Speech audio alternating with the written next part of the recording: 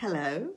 On the week of the Euros and the Wimbledon finals, you might ask yourself, if you're a writer, is watching sport a time waster?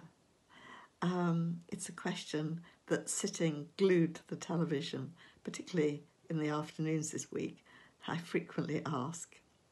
But go on watching because I love the game so much and the skill.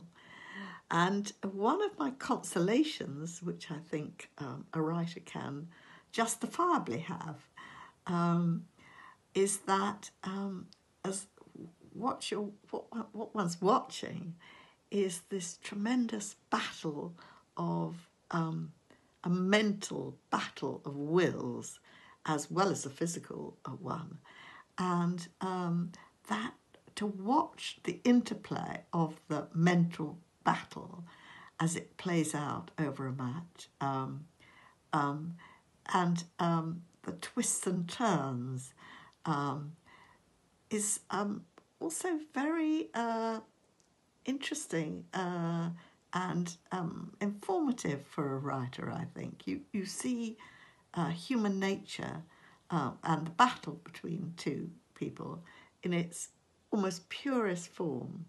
And I think that can lead to all sorts of telling insights that can be useful in one's, particularly as a novelist.